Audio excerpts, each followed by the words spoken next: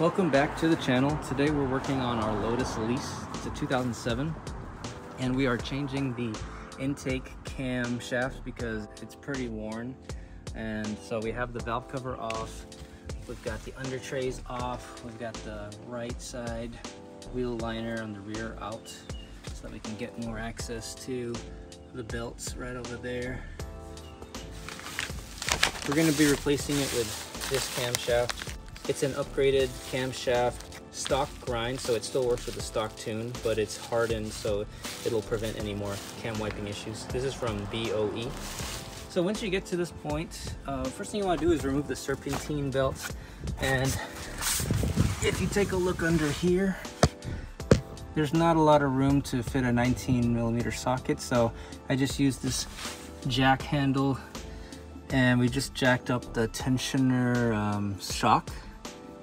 Slowly, if you do it slowly, you'll be able to kind of put pressure on the tensioner, and then you can loosen up the belt. So now I can get this belt off like so, and I didn't have to use a 19mm socket, which could potentially strip the head. So that's where the jack handle is placed, and you can see it's just putting pressure on that little spring. Also, make sure you spin the crank until you get your orange timing chain marks aligned with the gears. So that's that. And then the orange one right here lines up with the exhaust sprocket. There's another indentation on the bottom. Just keep spinning until you get these lined up so that you can put everything back together when you're done. Okay, next thing you want to do is remove the chain tensioner, which is this piece here. It's two 10mm nuts, and in order to get this out, it's going to be a tight fit. It won't really want to fit because of this piece. So what you have to do is you just have to shave off a little bit of this arm over here. Let me see if I can zoom in. So right there, I shaved off a little bit of that arm using a Dremel with a sanding attachment, and that was enough clearance to get this out. Let's just slide it out. This is the tensioner. Right now it's compressed with the little hanger right here. But earlier it was like up to here. But yeah, you just push it down, compress it, and then you can put this hanger, and then this will be ready for reinstallation later. Okay, so we got this exhaust sprocket. It's a 14mm bolt, and you just basically rotate this towards the left, and that allows you to release some of the tension on the chain to get it off of this exhaust sprocket. And we have our marking right here with black paint along with these two dotted lines that match up to that orange paint. So now we can take this off, and I'm gonna get something to hold this chain so it doesn't fall into the timing cover. I'll probably use like zip tie or something to hold it up here. Then the next thing we want to work on is taking off these bolts here. They look like they're 14mm, I'm guessing, or 13. You're just gonna take all those off, and then we can pop the camshaft off.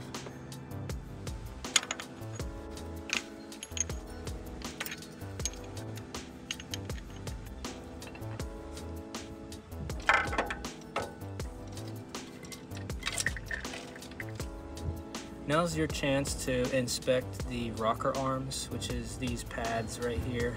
So you just want to feel the surface if there's any catching on your fingernails. And I'm feeling right now, they feel really smooth, no issues. It's really just the camshaft that had the wear. So we're going to reuse these rocker arms. But if they were damaged, you definitely want to change these out. We got the intake camshaft off, and you can see right there, there's the wear and tear. When you kind of run your finger through it, you can feel it. And then this one right here as well, you can kind of see right there. So now you can see the two combined.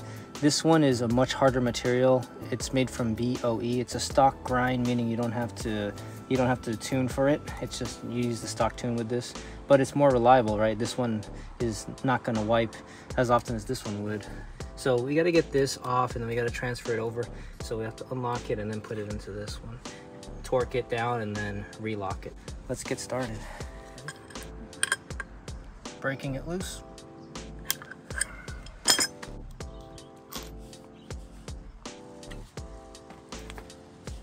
That notch there has to line up with the notch right here. These are 5-sided bolts. so a normal socket won't work with them because those are 6-sided. So I'm going to use this, a socket that can conform to any size. Let's see if it works. Take these bolts off. There's one. There's the spring right there. Ooh, and it's making a messy.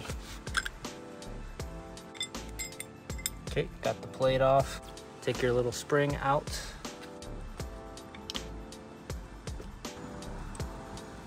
Here's the pin that unlocks it, which goes right there.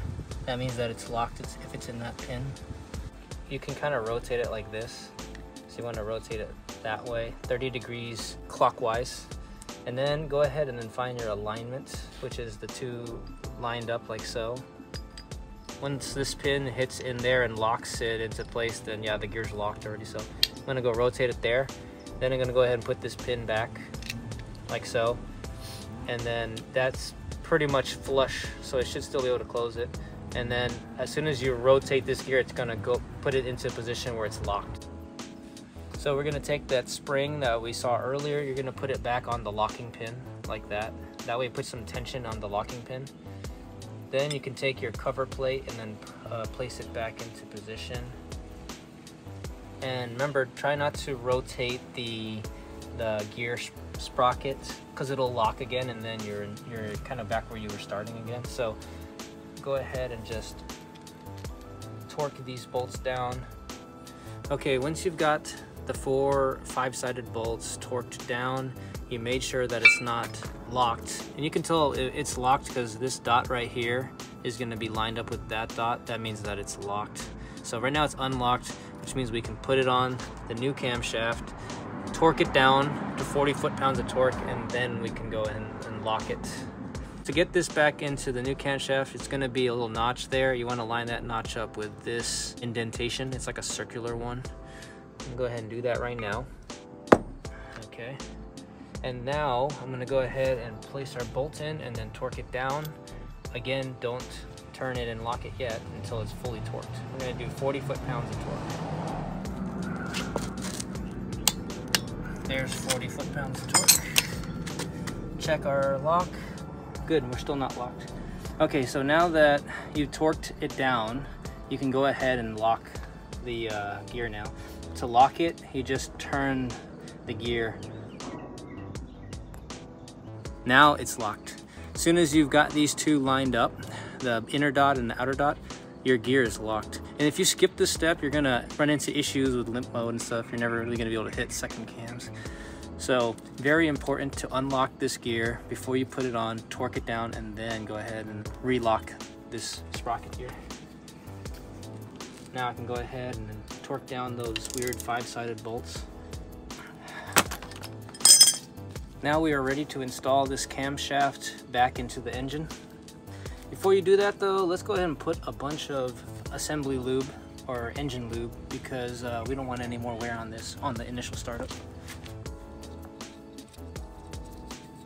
Alright, so we're applying a generous amount of lube onto these surfaces that are kind of coming in contact with the camshaft.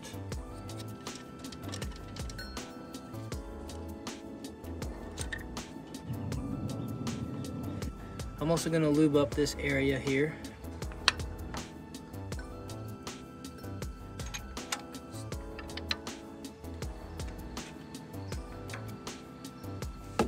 Okay, so basically what I did is I lined up this line to the orange cap, and it's also lined up right there. You can see orange to my black painted mark. I painted that one black, but there's actually a little line underneath it that lines up. All right, so now we're gonna torque each of these cam cap bolts to 15 foot-pounds of torque. Good. Last but not least, when you're up here, you want to replace these lift bolts. They're 10 millimeters.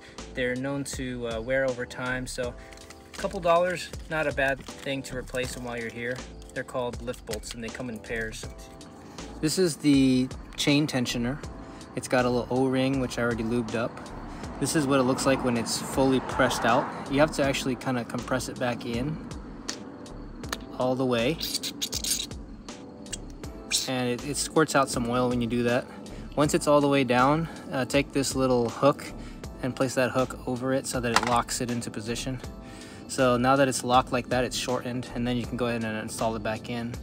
Once you install it back in, we'll figure out a way to unlock this hook so that it puts tension on the chain again, and then we can go put the serpentine belt back on. I just put the chain tensioner back in, and you can see my grinding spot there that I had done to fit that back in. Just a small amount of grinding, and it goes back in and out smoothly. So it helps a lot with doing this job if you have to again later down the line. Torque specs for these bolts I'll show in the screen, but not too tight really. Now we need to go ahead and then unloosen that hook that is holding the tensioner in place so that it can put some tension on the chain. So I just put the tensioner back in, and then I spun the engine counterclockwise a little bit, put some tension or some pressure in between the two sprockets on the chain, and that popped the tensioner free from the hook. So now this chain is under a lot of tension, it's nice and tight. And double check that our timing is still good, which it is. So we're ready to put the serpentine belt back on. All right, so the first startup, here we go.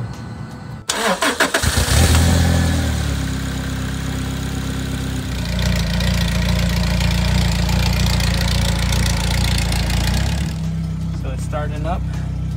Go ahead and rev it to about 2,000 RPM. You want to rev it up a little bit to get some oil pressure.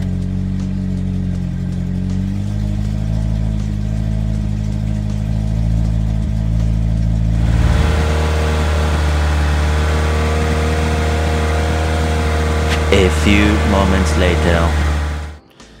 All right, so I just finished installing the camshaft. We got the valve cover back on. While it was off, I also painted it red, and I think the red looks really awesome. It's like a gloss red color. It looks really good with the carbon fiber parts that's already included in the car, including this Lotus oil cap. And you can see the interior matches the center console, which is red. The steering wheel, just everything matches perfectly. So that's why we wanted to paint the valve cover red as well. It just gives it something to pop. So very happy with that so far. And you can still see it through the hood right there. This is an S3 hatch, I believe. Very cool. So we'll keep you guys updated on how these cams wear out. So far, we're just gonna go for a drive. The break-in procedure is to try not to hit second cam for at least 200 miles, but some people say up to 1,000 miles, which is pretty dang long. You do want to do that proper procedure. Before you even do anything, you have to start it and then rev it to about 1,500 RPM or 2,000 RPM and hold it for 30 minutes. It's a very long time, but it's very important when you're trying to break into new cams. Thank you so much for watching, and I will see you guys on the next video. Have a good evening.